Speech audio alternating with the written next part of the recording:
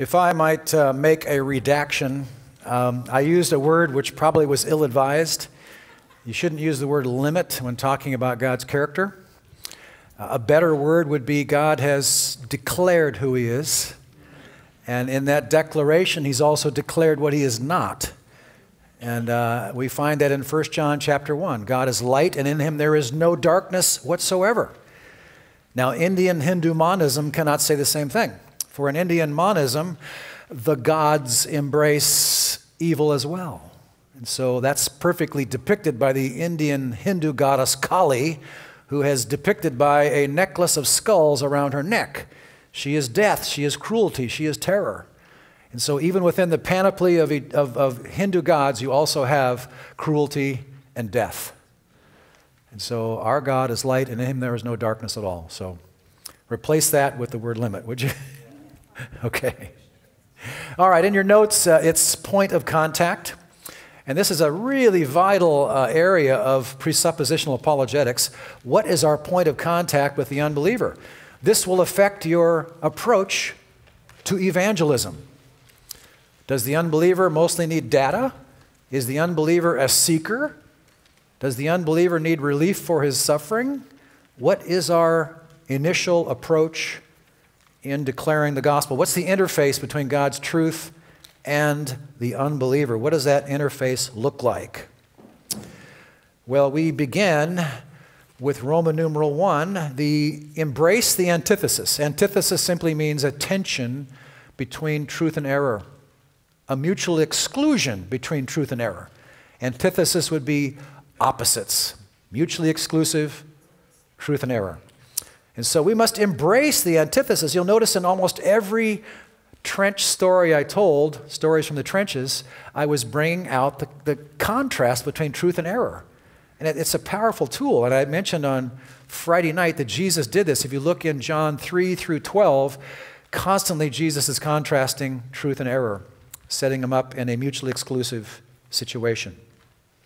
Now, since the unbeliever begins with self in his or her attempt to locate what is true, we want to emphasize that the beginning point for knowledge must be God and not self. If you make self the beginning point, you're going to end up not being able to find the truth. In fact, if self is your starting point, you sentence yourself to a life of error. For the beginning of knowledge is the fear of the Lord. There's only one God-approved gateway to knowledge, and that's the fear of the Lord. Now, when we say fear the Lord, we mean that God is to be reverenced and feared because He is the great judge. He's holy and righteous, and He's going to call every deed into account. And the level of comprehensiveness of that judgment will be startling. Every idle word. You look at the Sermon on the Mount, and how comprehensive is that judgment? It extends to thoughts, motives, deeds of the heart, looks, thoughts, intents. It's quite frightening. We should be frightened. That word fear the Lord means at times quake. For God is in charge of enforcing moral cause and effect. And in so doing, He will bring every account, He will bring every act into an account if it's not forgiven by Christ.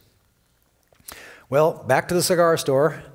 I was at the cigar store witnessing one day, and there was only 2 people in the cigar store. Myself and a pilot, a charter jet pilot, who happened to be, you're not going to believe this, Benny Hinn's charter pilot. Now, this pilot is not saved. He knows I'm a pastor, and so he was trying to kind of poke me because we were looking up at the TV monitor, and there was something happening in the Middle East, and you see a bunch of smoke and grenades going off on the TV screen. He goes, "Man, look at that. The world sure is blank, blank, blank, blank, blank, blank, blank." Sort of implying that my God was out of control. My response to him was, "Soren, because this is God's world, if you sow thorns, you will reap thorns." Now that's all I said, but it completely arrested him. Because it's God's world, if you sow thorns, you reap thorns. Because this is God's world, ideas have consequences. Because this is God's world, ideas are not simply social constructs. They're either of the truth or of the error. of the truth or of a lie. And they have immense consequences, most eternal. It was very arresting for him to hear that. Okay, letter A under Roman numeral 1. How do we know what we know? And again, I'll use a big word on you here, epistemology. That is the study, philosophically, and religious philosophy also. How do we know what we know with any certainty at all?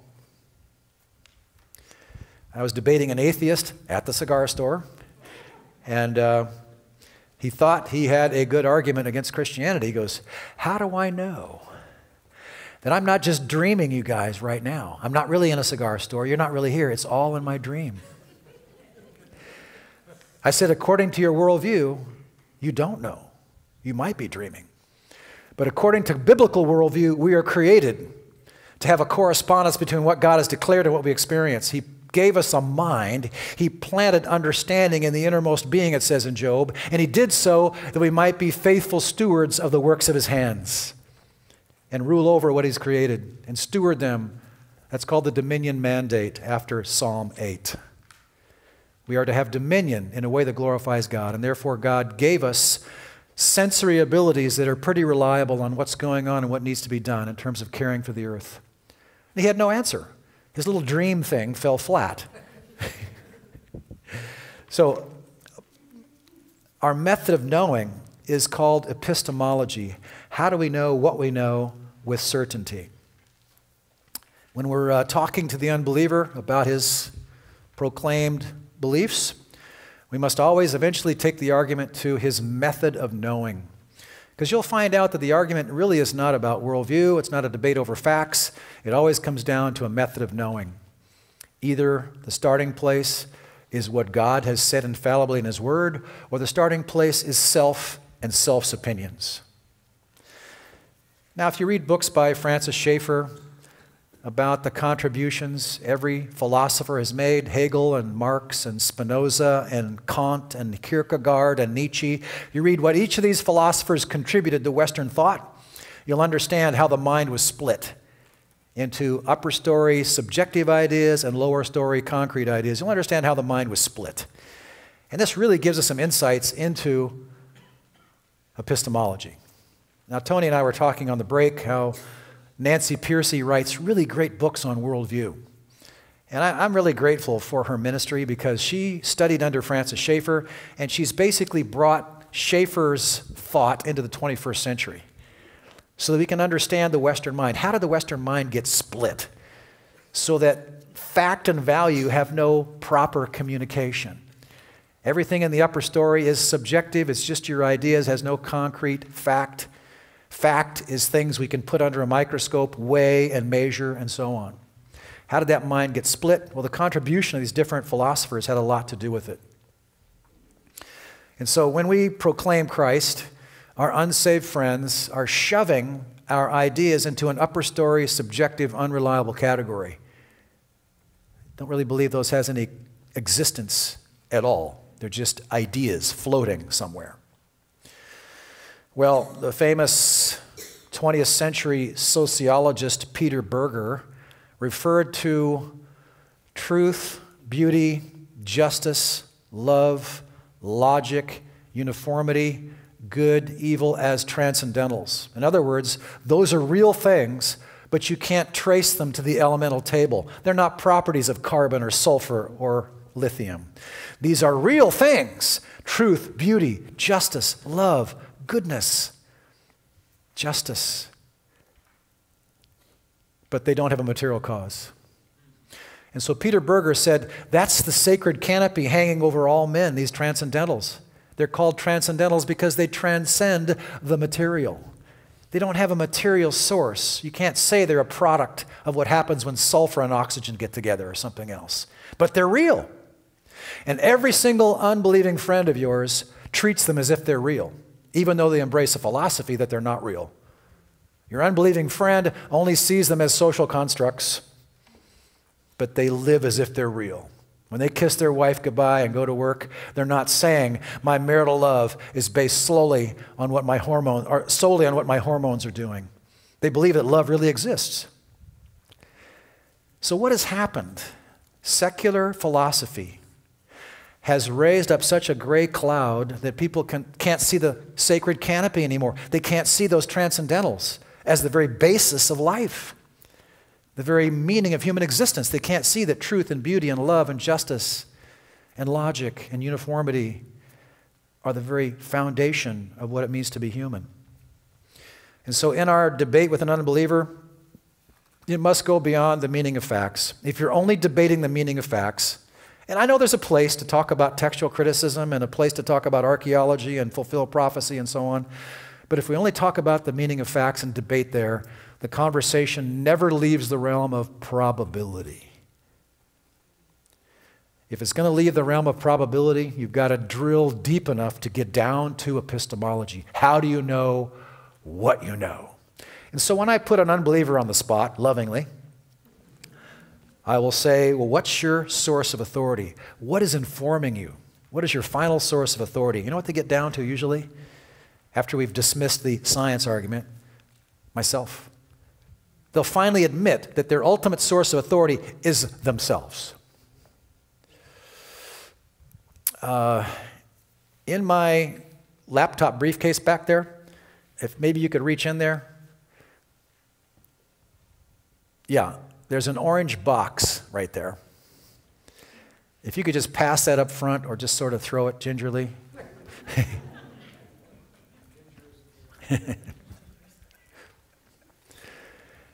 And I got this in Nepal, this box.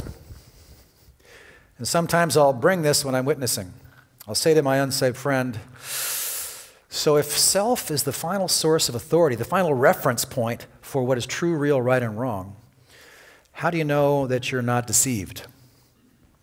Because 99.9999, it just keeps going, % of phenomenon are beyond your observation. So you're basically trusting yourself and experts for your worldview. I want to ask you a question. Can you tell me what's in this box? And they'll say, I'll even let you shake it. They'll go, is it a coin? No. A button? No.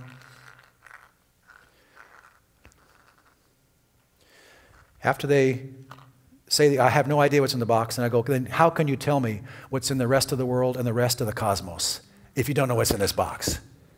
See, it just sort of puts things in perspective a little bit. If you can't tell me what's in this box. Now, Bill and I had a conversation on the break, and I got that idea, admittedly, from Craig Beal. It's a book. Tell us the name of the book. What's in the box? That's the name of the book.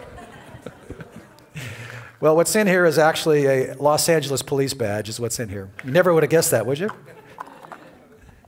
Okay. So it puts things into perspective how absurd it is to make self the final authoritative referential point when it has to be God himself. Only God has all the facts and all the interpretations of all the facts. Therefore, as Cornelius Van Til used to say, how can you predicate or assert something as absolutely true if you aren't connected to someone who knows truth absolutely? That's so powerful. And so the unbeliever likes to make what we call superstatements. A superstatement is a massive statement that has no basis in fact. It's taken completely on faith. It's a heart commitment joined to independence from God. So one's method of knowing reveals one's starting point. Your method of knowing reveals if you're starting with self or with God's infallible self-revelation.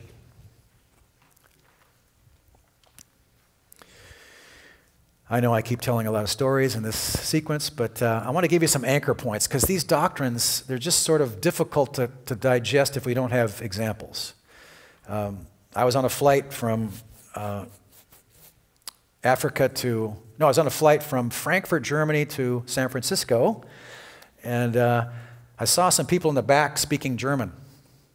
And I thought, okay, I bet these guys speak English better than some of my friends in LA, even though they're talking German. So I went back there and I said, gentlemen, do you speak English? Yes, yes. One guy was going on vacation. Another guy was deadheading. He was an Airbus pilot for Lufthansa. And so I said, hey, I just got done doing some missionary work in Africa. Would you mind if I asked you a religious question. They kind of took a half a step backward. Okay, go for it. I said,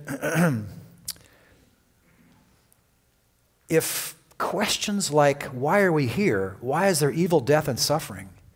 Is God knowable? What happens when you die? Where do we come from? If questions like that are answered by the Bible, why don't you read the Bible? Answer. It's just like any other book about morals. It's just a collection of moral advice. I said, may I offer this correction for you? It's actually total truth about total reality. I'll just give you one question. What is the conscience? What does it do, and where does it come from? They couldn't answer it. Let me tell you what the conscience is from Scripture. It's God's moral mark upon us. He put His moral mark upon us. It's designed to weigh our actions. In fact, it says in Romans chapter 2, the conscience is busy all day long, evaluating every ethical decision you make. Whether you cheat on something, or speeding, or refuse to call your friend back when you promised, your conscience is busy all day long, evaluating every ethical decision, either accusing or defending all your choices. Life is ethical in its very core. And this guy goes, well, maybe I should take another look at the Bible. Because he couldn't answer what the conscience was, one of the most central faculties in our being. And so in asking questions like that, we are bringing their epistemology to the surface so we can discuss their starting point. We want people to become aware. I'll use a big term on you, epistemologically self-conscious. We want them to become aware that their starting point is self and not God's self-revelation. All right, letter C in your outline.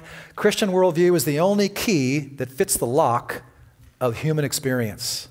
Nothing else can absolutely explain our existence. It just can't. I was on a flight, and I talked to a gentleman sitting next to me, a very handsome, well-built gentleman. He said he played football for Coe College in Iowa. He had just graduated. I said, what was your major? Ecology. His name was Danny. I said, Danny, are you an evolutionist? He goes, yes. I said, Danny, do you try to be a consistent evolutionist? He goes, I really do. I said, well, Danny, what are you doing flying to California? He says, well, my girlfriend lives in Santa Barbara. We're going to spend a few days together. I said, Danny, do you believe that all of your communications with your girlfriend are just basically mental mutations determined by nature that have no real significance whatsoever? That you're just a biological robot and your words are coming from low voltage electricity as your neurons bridge their synapses, and it's just nothing but something nature determined. He goes, I don't believe that for a moment. I said, well, then you're not a consistent evolutionist. Because if you're totally determined by nature, then the whole possibility of transcending nature and being an independent, moral free agent with culpability is impossible. And if we only go with evolution, even the worst criminals are only carrying out a mental predisposition, because all you have is a physical brain and no mind and no soul. How do you argue for guilt and crime? Can't you just say, well, the pedophile was predisposed? We've got to take him off the hook. So he started seeing how inconsistent his evolution was with a moral and ethical lifestyle. We can point things like that out. He basically wanted to hear more.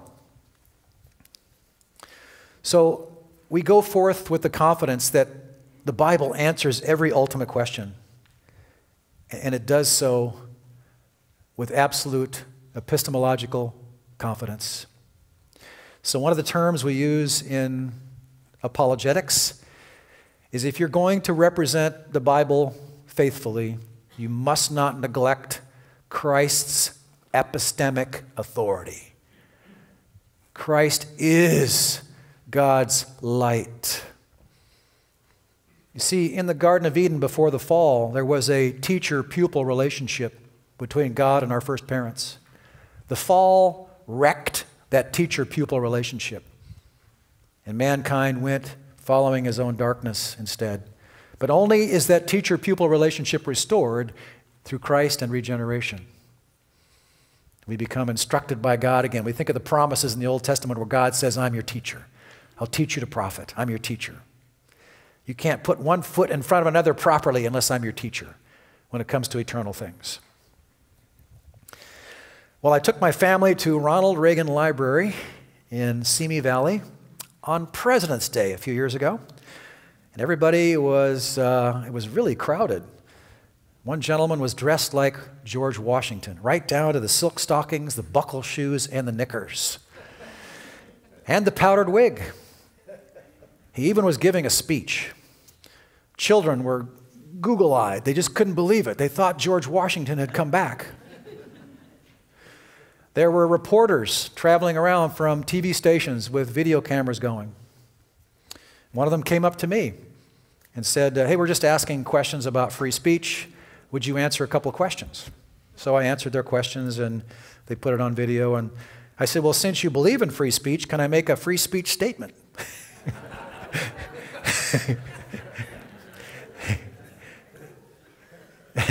She said, sure, go ahead. I said, here it is. God's authoritative mouthpiece is the Lord Jesus Christ.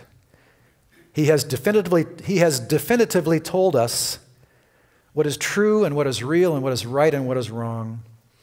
If we refuse to listen to him, we sentence ourselves to drift on a shoreless sea of relativism. Now, her response kind of amazed me. She was from a local TV station in Ventura, California. She said, that's one of the most profound things I've ever heard. Would you sign this video release form? We're going to put it on the news tonight with the rest of the video feed. Well, I watched the news from Ventura, and they didn't put me on. What I want you to see is this.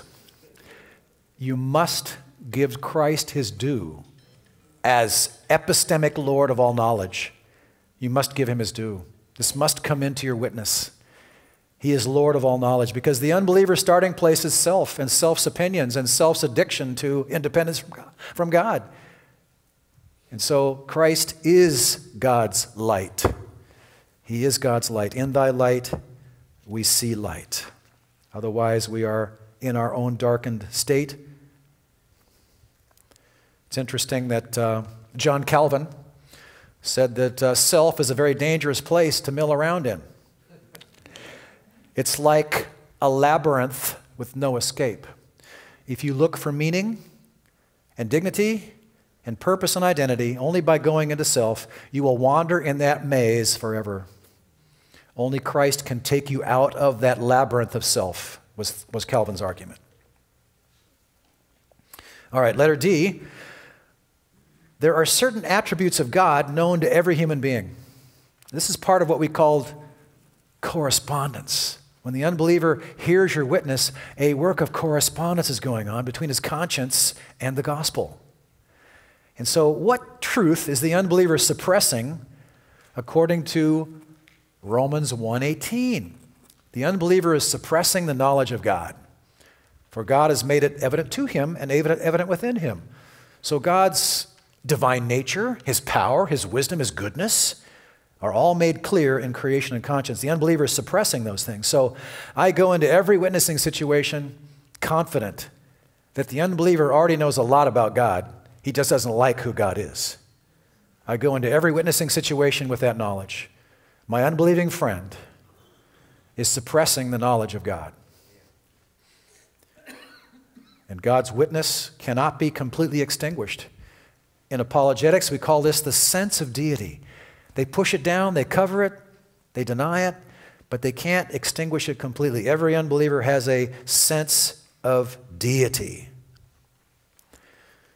And that leads us to our next point, Roman numeral 2. Be certain your approach in apologetics or witnessing uses the biblical point of contact. Now, the biblical point of contact would be God's claims upon us, his creatures. Now, I even ask Christians this question. What do you owe God? And they usually say, gratitude. That's true. But you also owe God worship, and complete conformity to his commandments. You owe that to God. You can't just say, hey, grace covers it all. Hey, okay, we're good. No, we owe God worship, submission, adoration, and complete conformity to his commandments.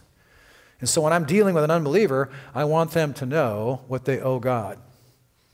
You see, the unbeliever has a controversy with God. He rejects what he owes God because he wants to be his own God. He wants to be autonomous from God. And so one of the beautiful things about regeneration, the new birth, is it slays the sinner's sovereignty. See, the sinner wants to be sovereign. I notice you've got a 2 ways to live tract in your reception area there. And I love the pictures, the nomenclature in that tract. It shows the crown on the sinner's head and not on the head of the Lord. And so when we repent, the crown returns to where it belongs, on the Lord and not on us. Regeneration slays the sinner's sovereignty. So what is the point of contact with the unbeliever? God's claims upon that person.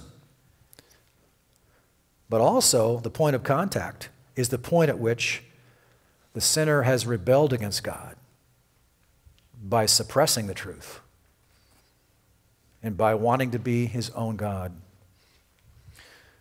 So the question is, how do you go for that without committing a microaggression? How do you go for that?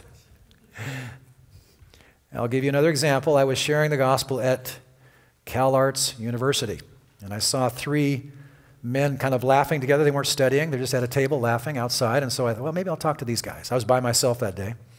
I said, gentlemen, I'm from Masters University, just talking to people about their worldview. The guy who's sort of the lead says, hey, whatever you're selling, we're not buying. I could have walked away. But I said, I appreciate that. But I think in an institution like this, an arena of exchange of ideas is a good thing. Isn't that part of education? Okay, all right. So I said, can I ask you some questions about your worldview? And so I asked the 4 questions that I taught you guys Friday night. Where do we come from? What's the value of a human? What's gone wrong with the world? What can we do to fix it? So as we're talking, I set up the antithesis, the tension between truth and error. And he said, look, I'm kind of a Spinozan solipsist, so don't try to take me down this road here because you're scuttling conversation by using absolutes. Okay, he's getting all philosophical on me. So I'm praying silently, Lord, what do I do? There's 3 guys on one here, and they're applauding their friend. And he goes, besides, he says, I've dated a girl from Masters University once, and I found her pretty ignorant. She thought that the Bible, we should only read the New Testament and not the Old. So here's a guy who's pretty educated. So he made a few more statements about his philosophy, and I said, I'm praying silently, Lord, what can I do with this guy here? And all of a sudden it came to me. I said, has anybody ever showed you from Scripture what your worldview is? No. May I? Go ahead. I read Romans 1, 18 through 23 to him. And I'm not kidding. This guy who used to be so cocky, his posture changed. Now, most of you are too young to know what the RCA dog was. All right, some of you are laughing. You know what the RCA dog was. Okay. The RCA dog was in front of record stores, and it had a slogan on the bottom, his master's voice. In other words, RCA did such a great job of recording that the dog thought his master was talking instead of a record being played.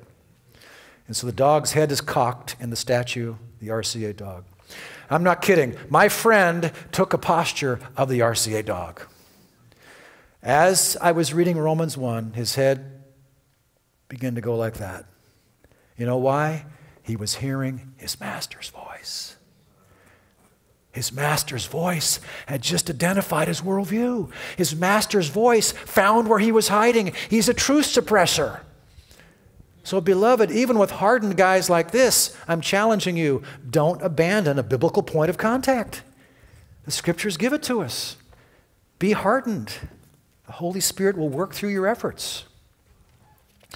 And so we give a point of contact to the unbeliever that exposes his dilemma. He needs eternal life. He needs forgiveness, but he's on the run from God. He needs justification by faith, but he's running under heaven as a fugitive. I want to expose his predicament. I want to bring his dilemma to light so I can address it with the gospel. But I need a biblical point of contact first. The point of contact is not, what is the brain capacity of Ramapithecus? Supposedly one of the intermediate species between man and a primate. That's not the point of contact. The point of contact is not all his objections. The point of contact is the point at which he's on rebellion against God and suppressing the truth of God. We just have to learn how to do that and bring that up. So I use a number of scriptures with that. A lot of them are from Romans. In fact, that Romans Road handout I gave you are some of the scriptures I use with the unbeliever. Roman numeral 3. Because the faithful Christian apologist knows Scripture, he knows the ethical condition of the unbeliever's mind. And that ethical condition is, he is a studious truth suppressor. A very studious truth suppressor. And I want to bring that out. Letter A here, real quick. The Christian apologist is epistemologically self-conscious. He's going to refer to the starting point that he uses and the starting point that the unbeliever uses. He's going to refer to both of those starting points. And I'm just sprinting through here. Letter B, we must not tone down the confrontation between truth and error. We must not do that. And then finally, letter C, the apologist is able to appeal to the sense of deity that's at the very depth of the sinner's consciousness, but he seeks to suppress it. We want to appeal to that sense of deity. For the unbeliever needs to hear his worldview from his own lips. Like I mentioned in a previous talk, that's part of conviction. Let me just close this segment with a brief story. Got a lot of them this weekend.